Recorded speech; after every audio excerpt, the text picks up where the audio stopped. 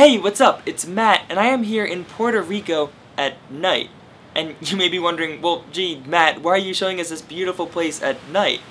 But maybe the most beautiful thing is the night sky. There's so much we don't know about this infinite landscape. What or who is out there? Or are we alone in this world? Tim Urban from Wait But Why does an awesome job of breaking this all down. The night sky we see is only a fraction of the galaxy in which we live, and you can explore all of our galaxy with a fun link I've put in the description. Now, for every star in our galaxy, between 100 and 400 billion, there is an equal number of galaxies that exist in space, meaning there are between 10 sextillion and 1 septillion stars out there.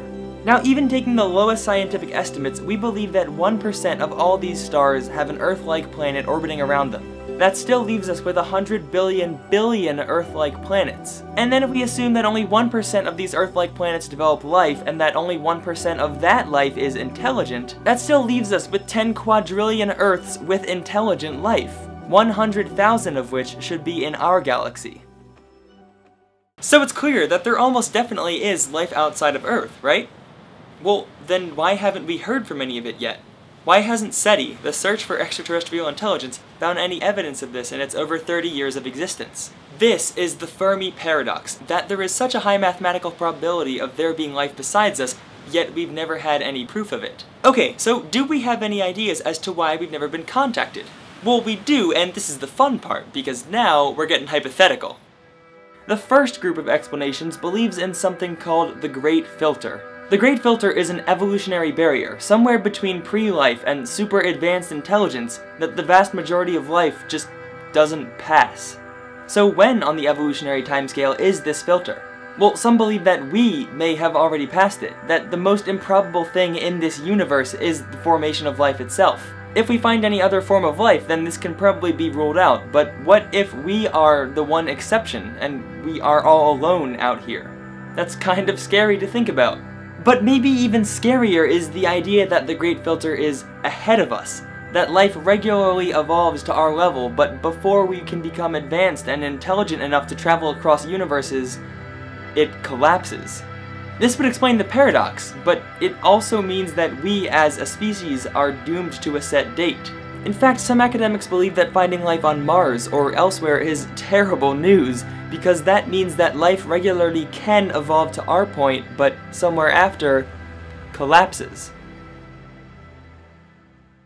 But let's put aside the doom and gloom for a second, because the other camp trying to explain the Fermi Paradox believes that the Great Filter is BS, that life typically can evolve to the point where it would cross universes. And here are some explanations they offer as to why we haven't been contacted yet.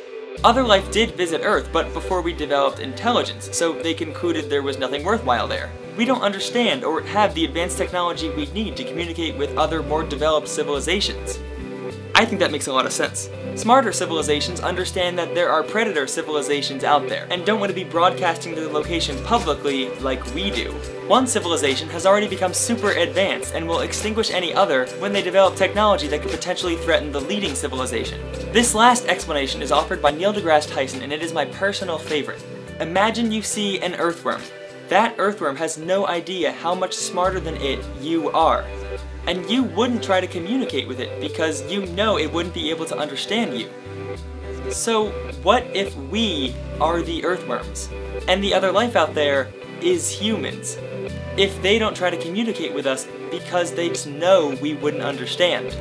Now that was a ton of speculation, but it's really the best we have.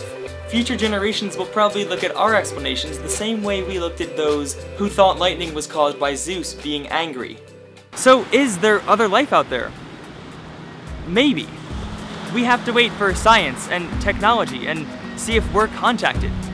But for now, maybe the best thing we can do is to just enjoy now.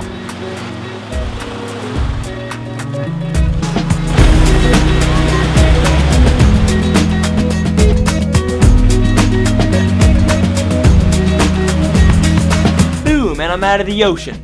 Alright, but thanks for watching this video. Check out that piece by Tim Urban on waitbutwhy.com. Basically, this video was an homage to that written work he did on that site, so go read it. Subscribe for more if you haven't already. Follow me on Twitter, the normal stuff, and I'll see you later. Thanks.